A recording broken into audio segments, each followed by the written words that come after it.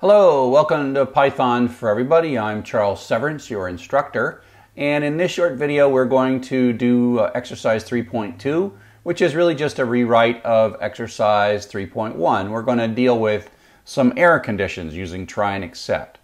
So let's go ahead and get started, but this is a good example of something where you want to start with the previous assignment.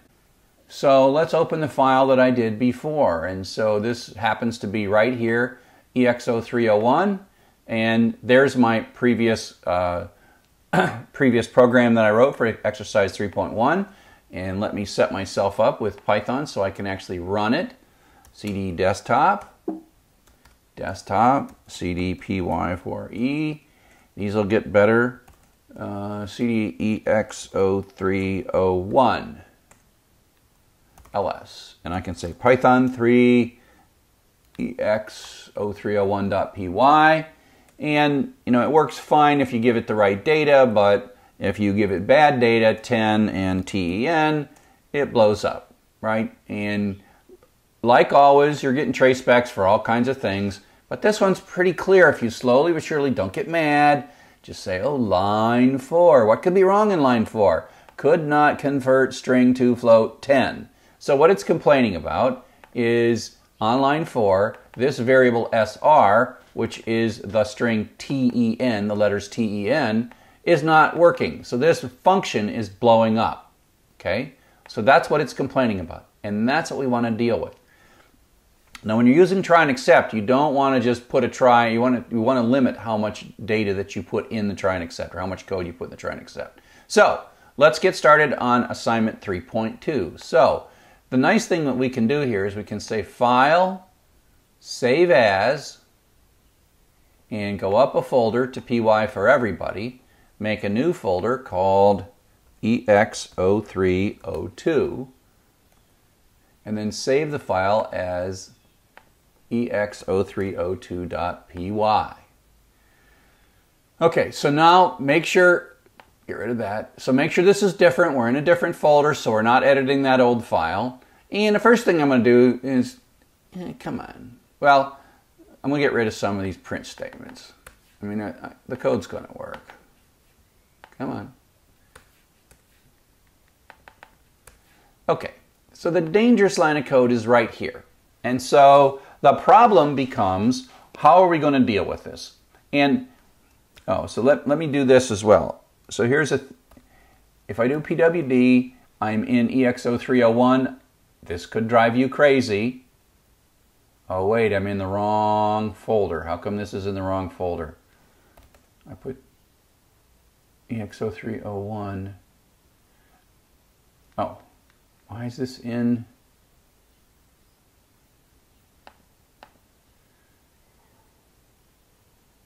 See, you gotta watch this. I think I'm in the wrong folder. File, open.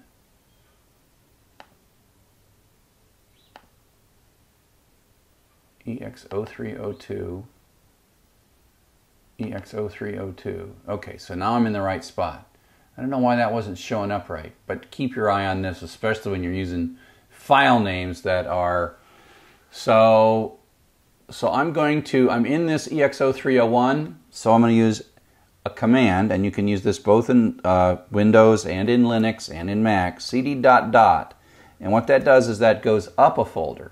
Part of the goal of this course is to teach you how to use things like this, just how to use these command lines, because to be a programmer, even doing the simplest stuff, you got to manipulate files and you got to be able to use command line, you got to use all these things.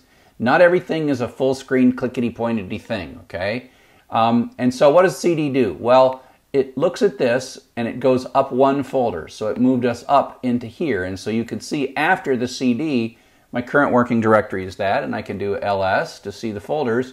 And now I see my new EX0302, so say CD EX0302. And part of being a programmer is having a lot of folders with weird names to organize your stuff, ls. And so here we go. Now we have this file and this file in the same place, pwd. This matches this, that file matches this name, and I can say Python 3 EX03 10.02.py, 10.10.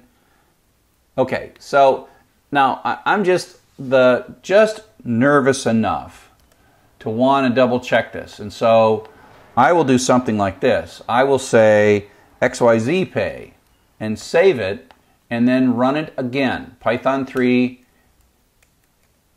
I don't care about the numbers. See the XYZ pay? So now I know I'm in that file. So I do stuff like this all the time to triple check that I'm really working with the file. So now I'm in this file, and now let me make my mistake again. 10, 10, and now there's my failure, right? So there's the mistake, and that's the thing we got to fix.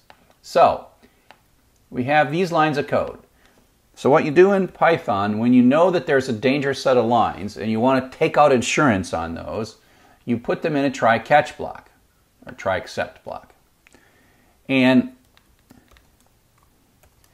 what are we supposed to say when it blows up? It says, error, please enter numeric input. I'll just copy that and paste this.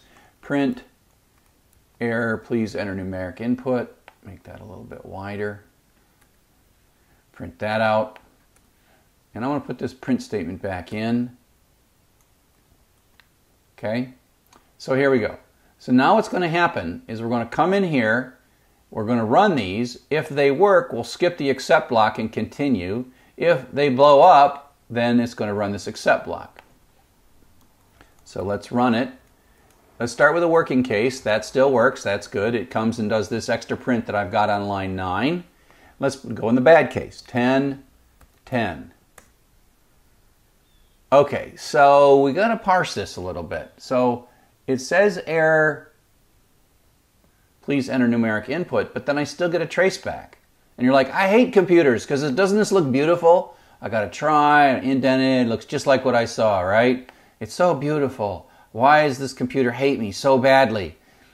Well, then take a step back and say, you know what? The computer is admitting that it's confused by what you've given it. And so just look, what line are you mad about, dear computer? Line 9. Okay, let's take a look at line 9. It's always this line or the one before it, almost always.